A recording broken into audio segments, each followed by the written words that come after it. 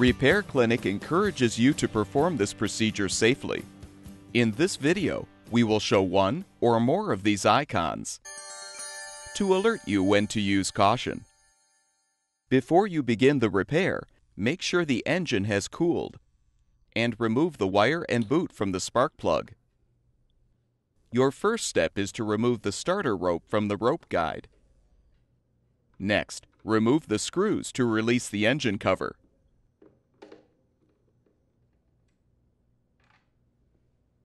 Feed the starter handle through the cover and set the cover aside. Now remove the screws securing the gas tank and move the gas tank aside. Be aware that some gasoline may spill out. Next, remove the mounting screw securing the dipstick tube and remove the tube from the engine. Keep in mind that some engine oil may spill.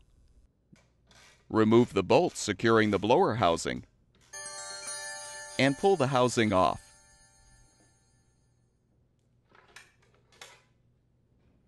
Loosen the center bolt to release the friction plate.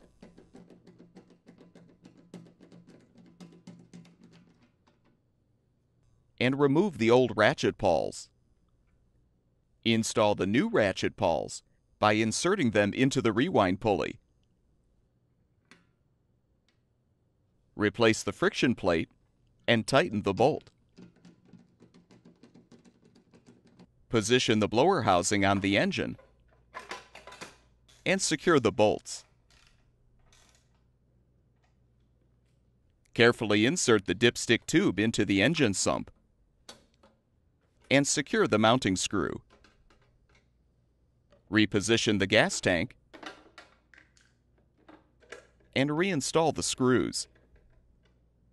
Feed the starter handle through the engine cover. Then align the cover and secure it with the screws.